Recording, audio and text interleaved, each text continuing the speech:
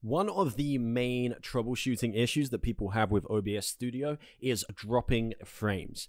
Now, when you have a video file, that video file is made up of hundreds of thousands of different frames. Imagine you have a very short 10-second video, and this 10-second video is made up of hundreds of still images put one against the other to create a consecutive still image video. Essentially, it's almost like a freeze capture, but you are making a video from still images. These are called frames, and when you skip frames in your stream will start to look laggy and lower quality to your viewers. So it's important that we get consistent, stable frame rate on your stream. And there's a couple of things that you can do to make sure that your frame rate stays consistent and stable. If we go into settings on OBS Studio and go to output, this is your video bitrate, the amount of information that we are sending to the streaming software every second. And at the moment, it's on 2,500 kilobytes per second. An average bitrate for a 1080p stream would be around 3,600 or even 4,000 kilobytes per second. An average bitrate for a 4K stream around 6,000, 7,000. So if you are having frame issues, you can consider dropping that. Yes, it does mean that there will potentially be a slight loss in quality in the resolution of your video, but in my experience and in many people's experience, the frame rate is far more important than the actual resolution quality of your stream. If you've got choppy frames or you're dropping frames, people will be more likely to click away than if you have just a generically slightly lesser resolution on your stream. So reduce that bitrate. If you are a 1080p streamer, I would not consider reducing it any lower than 2,500. Otherwise, you are going to start to see boxes and pixelation appear on your stream, which is not what anybody wants.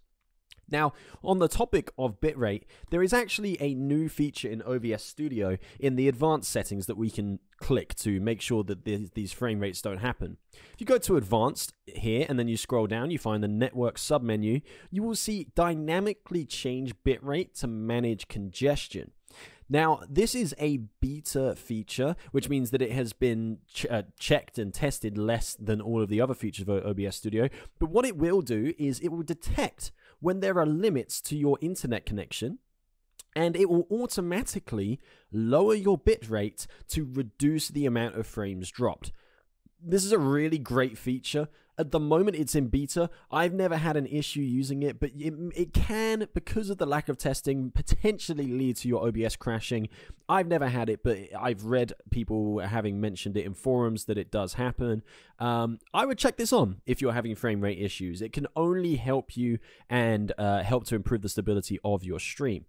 What other things can we do if you are dropping frames? Well, one of the main things I would suggest is to make sure that you are not playing, if you're playing games that is, if you're playing games, make sure you're playing at the same resolution, at the same frame rate as you are streaming. So for example, if you're streaming in 60 FPS, I wouldn't recommend playing your game in any higher than 60 FPS.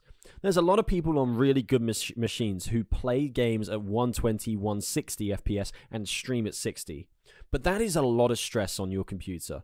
I would recommend streaming and gaming at the same frame rate. So if you can only stream at 30, play at 30. If you can only stream at 60, play at 60 FPS. You shouldn't need more than 60 in-game anyway, unless you're like super high level gamer in like an FPS like COD or even Fortnite or something like that. Stream at the same frame rate that you game at, and that should help you with your frame rate issues.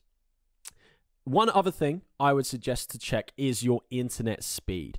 Now, your internet speed basically determines how much information you can upload and download from the internet at any given time. And if your internet speed isn't fast enough to handle these uploads and downloads, then there will be frame drops, there will be even resolution drops as well. So you need to make sure that you have a fast enough internet connection to be able to perform these processes.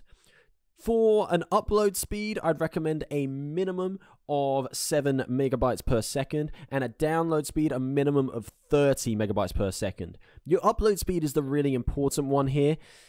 Ideally, you would have an upload speed of around 20 megabytes per second, but if not, I'd say minimum 7 megabytes per second. You can go to Ookla speed test. That's on Google. If you just search, I'll type it on the middle of the screen here. Let's do that, and we'll go. Just search Ookla speed test on Google, and this will come up with a free, super simple to use speed test for you to be able to check your internet. If it is not up to speed, unfortunately, the only thing you're going to be able to do is call up your internet provider and see if you can get that boosted. Without a fast internet, it's just not possible to stream. It's absolutely mandatory to have compulsory to have a fast internet speed. And there you go. Using those fixes should be able to get your frames back online. Hopefully, you are good to go and having some good, stable streams.